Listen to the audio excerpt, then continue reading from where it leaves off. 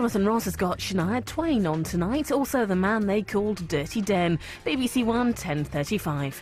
Right now, some strong language in the news.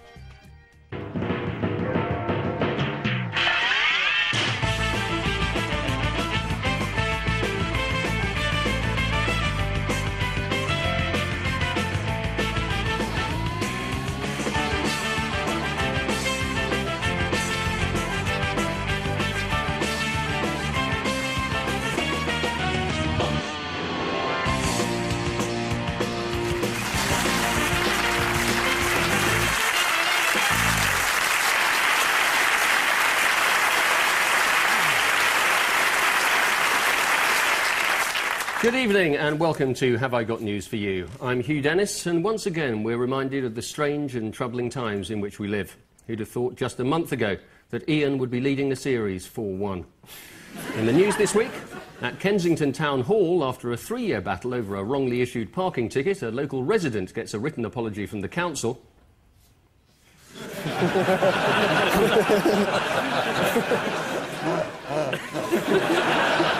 At Porton Down, staff are quick to react when Brian from Infectious Diseases drops a test tube.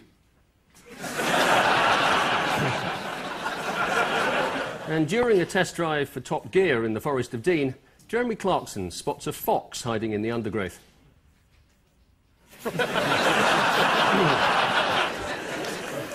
On Ian Hislop's team is a journalist and former MP who says his whole life changed when, at the age of 7, he was taken to Alice in Wonderland and saw Frankie Howard's caterpillar. Which explains quite a lot. Giles Brandreth.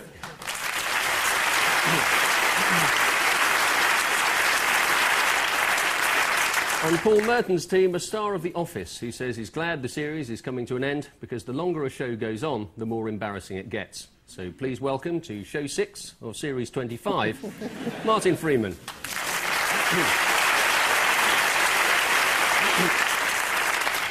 And we start with round 1. Ian and Giles, here's yours. Giscard d'Estaing. The former French president. Just checking the property over. Yes, he likes it. He's going to take it. Oh, Peter Hain. And that's the Daily Mail. National Referendum Day. Everyone's got het up, or a number of people got het up about... Europe and the new... Europe, the new whatever it is. What is the new thing? It's the new constitution. As a former Tory MP, you wouldn't have heard of it, but it's... I've been thinking about this Euro business now for about 10 years, and they've produced this enormous sort of pile of documentation, and the Daily Mail wants a referendum nationally on the 12th of June, and I've got the solution. What's the solution? We toss for it. And having candidly known a lot of politicians from all parties, they know... A lot of tossers. Yeah, indeed. Exactly.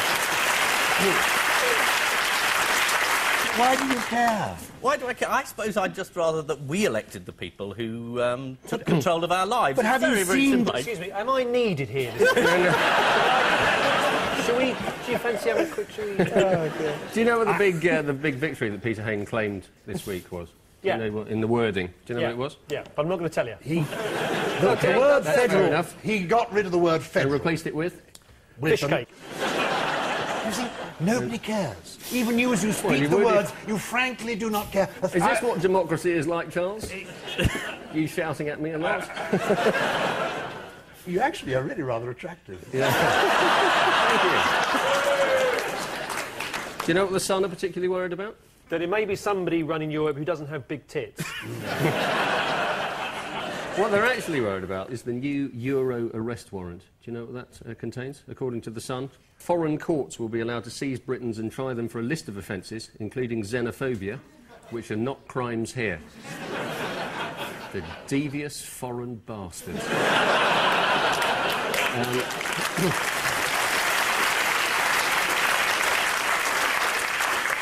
Paul and Martin, your question? There's the photo opportunity. Who's that? That's Donald Rumsfeld. He's saying, and Who's that's that? Robin Cook. Yeah. And what he was saying, and that's Ariel Sharon. And you didn't ask me that time. No, I knew that. You knew that yeah, one. I knew that one. I just didn't know the first guy was. All right. And road map equals road track, but this is the Middle East, isn't it? Really? Yeah. He's off to the Middle East. Tony Blair, obviously. And why is he off there? Well, it's to say well done. Well done to the soldiers, you've done a brilliant job. You were sent here for no good reason at all, and you've lost lives, and well done. There was no weapons of mass destruction. They haven't been found. They were never here. They've gone. They've disappeared. They've gone. Do you think that Donald Rumsfeld looks like the villain in Scooby-Doo? The one who pulls off the mask? Well, the one who's running the old fairground. Yeah. Do you not think? Yeah, I think he looks exactly like that. What do you think, Martin? I'm more intrigued about Cook looking like Stilgo. Yes. We say Robin Cook looks like Richard Stilgo. That's our vote. Who does Arafat look like? Marafat. It's very close to, being a pea. A big Marafat pea. Peas in the Middle East is basically what they're after. Isn't it? Do you know what Robin Cook was doing in that package there at the top? You were saying I was right to resign? Yeah.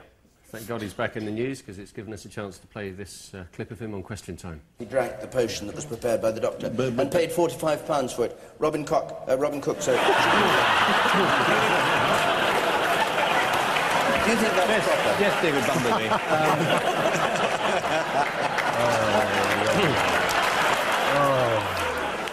You can't get much more satirical than that, ladies and gentlemen. Do you know what other great strides have been taken towards world peace? And the roadmap, is that what the last bit there, the roadmap? And Sharon has said for the first time, he has described land as being occupied, so there is a possibility that there may be peace in the Middle East after all these years of bloodshed. And who else has been speaking up for Bush this week? Deputy Dog. I didn't see that. It's on really early. Yeah. Who else was speaking up for Bush? No one, surely. Sir Bob Geldof. Oh, yes. Yeah, about his attitude to Africa. He's given them some $45 billion or something for AIDS, isn't he? This is this week's news from the Middle East. The Prime Minister's visit took place against the background of increasing unrest in Iraq. Although, as Mr Blair flew out, special measures were taken to curb the wholesale looting of goods from shops. Cherie didn't go. Bob Geldof surprised many this week by praising George Bush's approach to the problems of Africa, in contrast to his predecessor, adding, "Clinton was a good guy, but he did fuck all."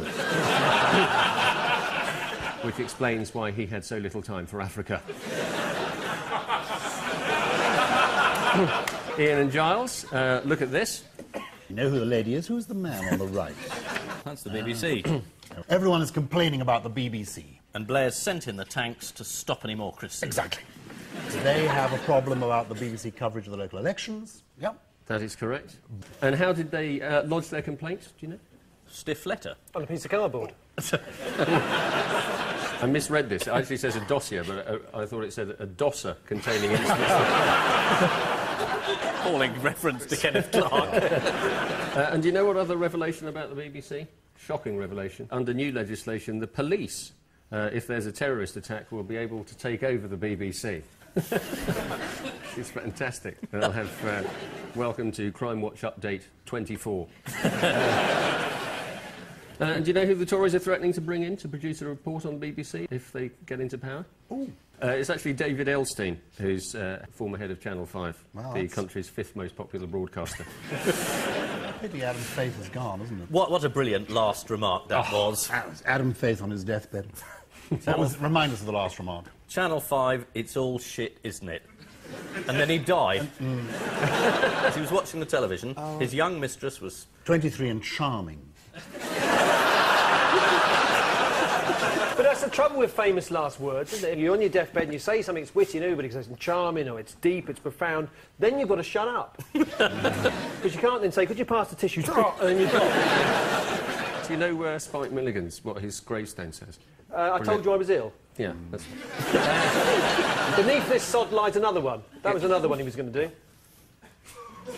But that's the reason why he didn't do it, obviously. This is the BBC, who are under attack yet again. As well as the contingency plans for the police to take over the BBC following a terrorist attack, the Sunday Times reported £200 million is to be spent protecting Britain's postcard targets, by which they mean the Tower of London, the Houses of Parliament, and a pair of breasts with a mouse's face drawn on them. Paul and Martin, your turn again. Oh, this is the plucky Brit. Penn had he's walking alone to the North Pole. And there's Edmund Hillary there. Yeah. That's just been 50 years since he was first conquered Everest. He's worried about it now because he's saying, well, it's too easy. Everest is too easy because everybody's climbing it all the time. So what they should do is they should make it a bit bigger. Put a bit of scaffolding at the top, greased with sort of marge or something like that, you know. Men with sort of rubber foam hammers coming out and hitting you. Turn it into a version of It's a Knockout, 100 feet high, just to make it more difficult. Yeah. Do you know who's just climbed Everest? One of them? 15-year-old girl. Yeah, a 15-year-old girl has done, but someone... Oh, what, someone more interesting than a 15-year-old girl? Well, kind of. Someone famous in the 70s. Antonio Fargas, who played Huggy Bear. It's actually Babs from Pan's Pan's People. Oh, Babs really? from Pan's People. Oh. Really? Yeah. How would she have climbed it, I wonder? Doing that. What music did she climb it to? Ain't no mountain high enough, possibly. No. Yeah. Do you know what Pen Hadow did? He got a bit of flack. Yes, because the guy that picked him up in the aeroplane said, this is far too late. You shouldn't be going to the North Pole, South Pole, whatever one it was at this time of year, because the ice is melting. It's very difficult for the plane to land, and that'll be £100,000. Yeah. And also, That's there's a what he did giveaway say. there, because he was actually having to swim. Yes. Usually Yeah. you walk to the pole. Yeah. Perhaps you should be the first person to swim up Everest. You've got to go against the tide, obviously. This is the rescue from the North Pole of British explorer Pen Hadow. It's also the 50th anniversary of the first ascent of Everest. A number of serious mountaineers have complained that Everest is getting overcrowded with tourists and pleasure seekers. Nowadays, it's too easy to climb up here to the summit, said Linda Barker to Rachel from S Club. This week also saw the youngest person ever to climb Everest when a 15-year-old girl That's the one reached you're the summit. talking It is, yeah. And mine know wasn't as interesting as... I do, actually. Yeah. I went to Yeah. Salesians with her in Chertsey. Yeah, there we are. He knows her. Excellent. It wasn't a planned expedition. I don't think he believes you. No, No, I don't think he liked it or Did you believed go? No. Did you really know her? it. Yeah, I did. What was her name? Emily. She wasn't on a planned expedition. She was just trying to get a better signal on her mobile. So at the end of that round, a quick look at the scores shows us that Ian and Giles have 4 and Paul and Martin have 4.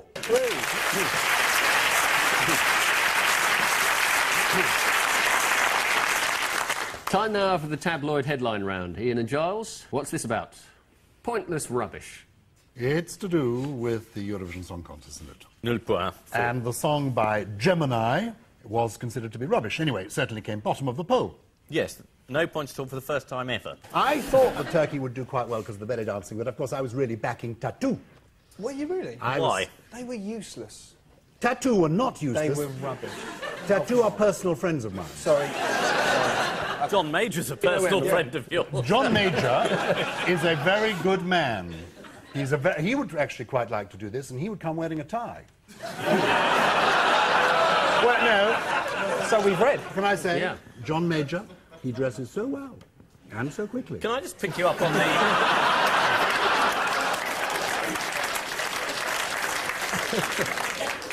A Tattoo really personal friends of yours? Well, I haven't met them, and I actually know Tat better than two, but I have. I met them. That's certainly true. Who would like to see the Eurovision entry again? Well, I didn't see it at all. So Well, shall we see it? So Shall we I see don't it? know if it's as bad as people say. Well, watch this. OK. Love's not enough. I don't trust for you to try anymore. Honey, still turn me on. Your love is gone, and I don't want to cry anymore. I thought our love would last forever. Bye, bye, baby. Lie to me, baby. Must have been crazy. Not to worry, it's only in front of 150 million people.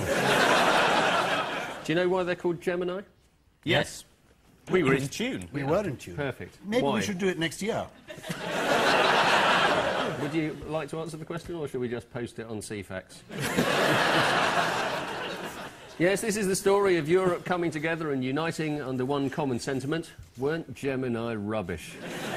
After scoring no points in last weekend's Eurovision Song Contest, Gemini claims the stage equipment let us down. Yep, the microphones were working. The female half of Gemini, Gemma Abbey, told one newspaper, "I'd like to get my career sorted out before I get married." So a June wedding, is it? Paul and Martin, your spinning headline, Anorachophobia. The train spotters are no longer going to be allowed to be train spotters. They're not allowed to be. They're going to be stopped standing on platforms, writing down the numbers of trains because it's a security problem. Because their notebooks could be made out of dynamite, their pens could be guided missiles. They could be suicide note takers. In fact, I spot train spotters. I go along to Clapham Junction and I saw there's one on platform 4. How many of the 100,000 have you got now? Well, there's a bloke in Leicester I still haven't got. Ian Chewett. Do you record what they're wearing as well? What they're wearing, what they've had for breakfast, how tall they are, their Make of approximate weight, anorak. make of anorak, you know, fleece-lined, hood up, hood down, summer, winter, all weathers. I've got them all in my book. You can send a little message to Ian Chewett now. OK, hello, Ian. You collect teddy bears, don't you? That's not a million miles from Trainspotting, is it? Do you write down the numbers of the teddy bears? What sort of person do you think I am? Of course I don't. Is there anybody here who's a train spotter who's willing to admit it? Well, I'm a commuter, and every morning I desperately try and spot any train.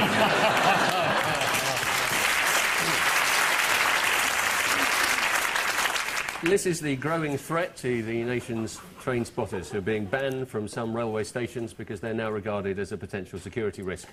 According to the Daily Telegraph, the ban has come about because of the rail company's obsession with health and safety. Well, there's a first time for everything. According to the Telegraph, train spotters are being urged to register their names before visiting stations. So far, 700 have registered, all under the name Norman No Mates. Round 3 is all about spotting the odd one out. Ian and Giles, your 4 are Alan Harrison, Jeffrey Archer, St Peter and Mr Toad. Now, Geoffrey Archer appears to have become a bishop here. Well, nothing's impossible. Your father's a bishop, isn't he, Hugh? He was a bishop. He's retired. You still call him bishop, do you? I certainly call him a bishop, yeah. This bishop needs a church of it. Would it be a church we've heard of? Where was he bishop of? Yeah. No, Salisbury. he was St Ed's and Ips. Really? Brilliant. St Edmundsbury and Ipswich. Gosh, senior bishop Oh. then. To be a senior bishop, you have to Church of write England lots canon of... system. Where's you he have to on? write lots of theological books to be a really senior bishop. My father wrote only one book called Cycle Rides Round Suffolk.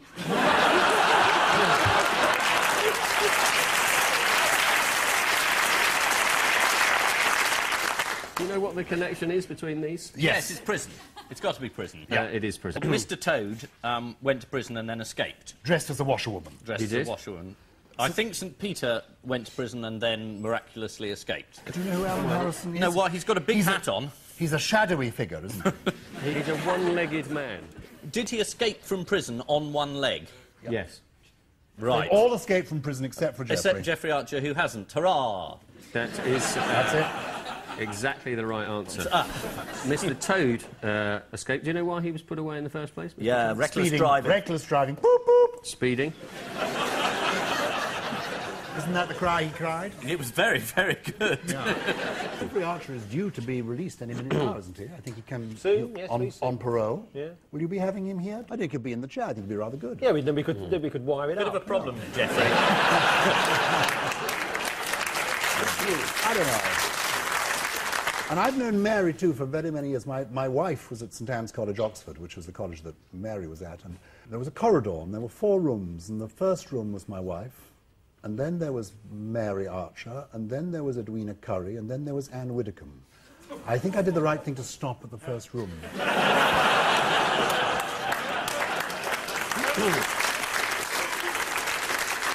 Is that true? It is true. Genuinely, it's true. It's true. It's true. It's That true. is extraordinary. Yeah, it is. It's That extraordinary. is the correct answer. They've all escaped from prison with the exception of Jeffrey Archer. A one-legged prisoner escaped from hospital. As part of his punishment, Alan Harrison will now no longer be able to work on the prison farm. So they'll have to find another dibber.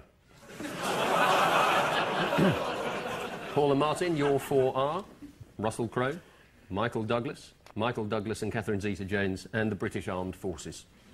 The first thing you think of with Michael Douglas and Catherine Zeta-Jones is the public wedding photograph fiasco that they had with OK and Hello magazine. Is it anything to do with sort of images that shouldn't be seen? Without permission or something. Yeah. Not really, no. Okay. Russell Crowe... What about I forget the that. time where he was asked for his autograph while he was, well, weeing, essentially? Yeah. And he said, look, can I wash my hands first? He was having a wee and somebody said, can I have your autograph? He said, yeah, there we are. I'll underline it if you want.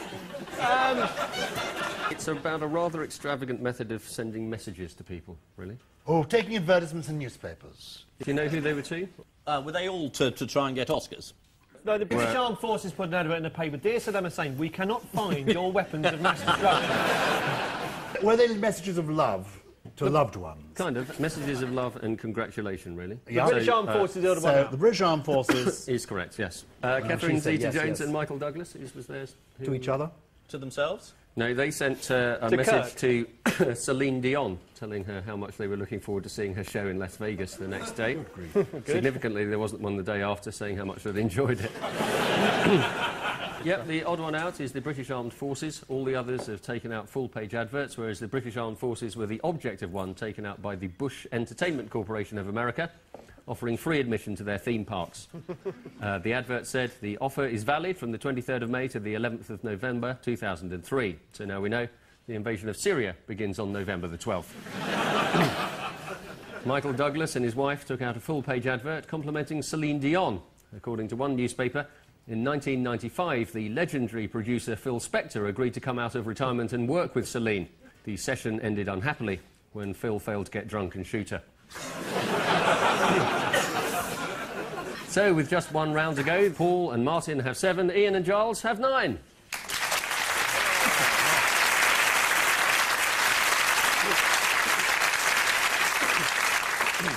Missing Words is the final round, featuring this week's guest publication, European Sandwich and Snack News, formerly known as Sandwich and Snack News, another example of creeping centralisation.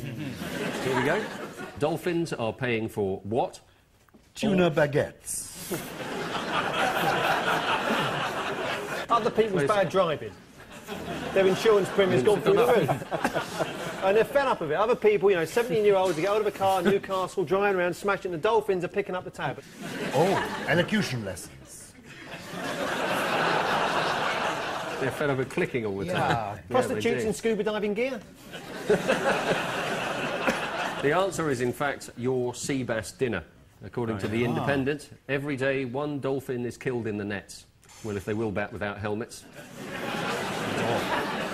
Next, Earl of Sandwich moves into what? Sandwiches.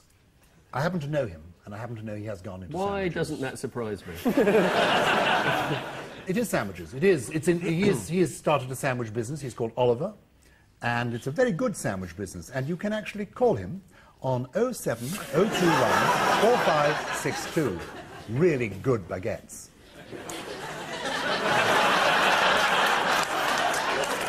And if you'd like to offer Giles a choice of fillings, the answer is the Earl of Sandwich moves into delivery.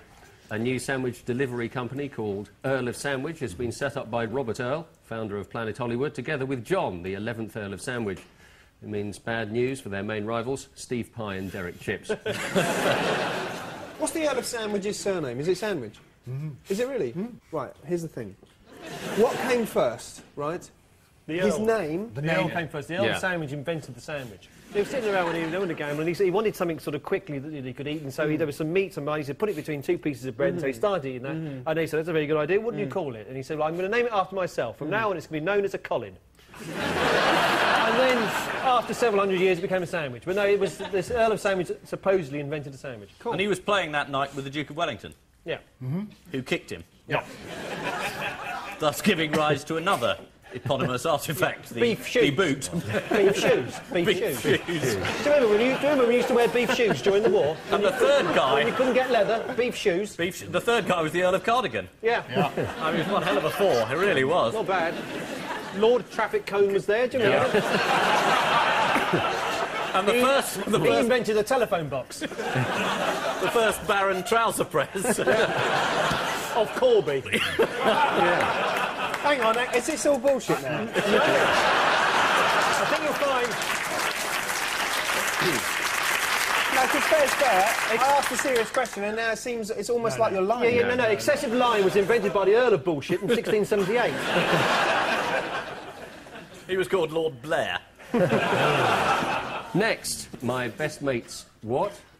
John Major. You know, he was a perfect gentleman. Edwina told me that when they were sharing a bath, John Major always sat with his back to the taps. If it had been me, I'd have sat with me back to her.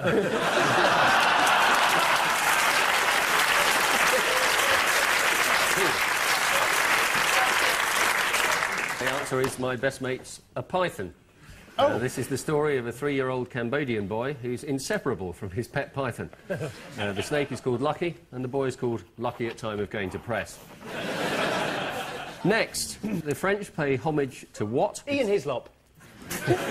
They love him. They do. They're going to open really a theme do, park yeah. up. Have you heard about it, Ian? No, I'd missed it so It's a far. theme park based on Ian. Oh, lovely. It is actually an individual. It's the French pay homage to Beckham. This is the news that in France, at least, David Beckham has transformed the image of the British male. And by the way, if you're watching, David, homage is the French for cheese. The French paper Le Monde describes Beckham as a charming cockney blonde. Pardon, monsieur, je pense que vous l'avez confusé avec Barbara Windsor.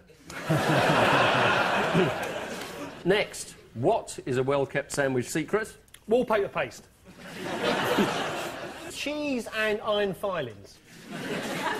Replaced with simply cheese. Cheese. Name of a cheese. I don't know. Cheddar cheese. Red Leicester. Cheddar cheese. So cheddar was named after an area. It was. A gorge. Yeah, it was. I've got all sorts going on now. That's licorice, you're thinking. That's the Earl of Licorice. Yeah. 1722. To 1428. Thanks. He was a time traveller. Next, angry gardeners say what to what? Bollocks to Titchmarsh. That's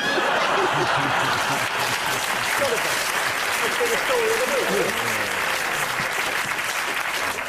Is the correct answer? No, it isn't. The answer actually is rats to cats. Apparently, Britain's gardeners think rats and cats are the least favourite animals to have in your garden. Meanwhile, the same survey shows the most popular animal amongst gardeners is the hedgehog, especially when you've got muddy boots. They're saying that cats and rats are the least popular animals in the garden. What about the hippopotamus? Surely got to come above a cat. You find a hippopotamus sitting in your bird bath in the morning. That brings us to the end of tonight's contest, and the final scores are Paul and Martin 9, and Ian and Giles 10.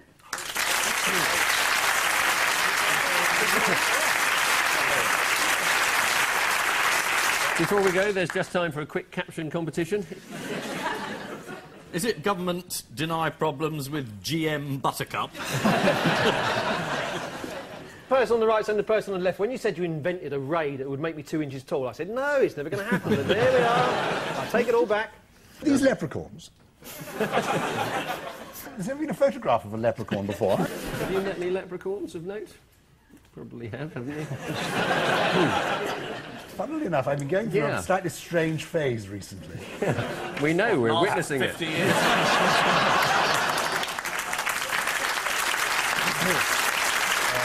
On which note, we say thank you to our panellists, Ian Hislop and Giles Brandreth, Paul Merton and Martin Freeman. And I leave you with news that at the French Embassy in Washington, the Americans pass on a special message to Jacques Chirac. In Westminster, there's evidence that some contestants may have been cheating during the MP's charity quiz night.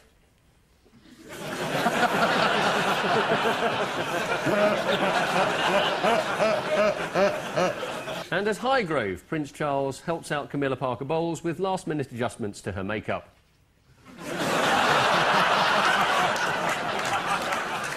Good night.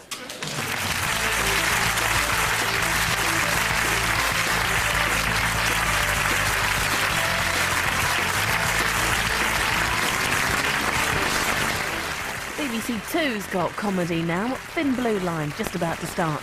And here on BBC One later, Dirty Den and Shania Twain. They're on with Jonathan Ross at 10:35.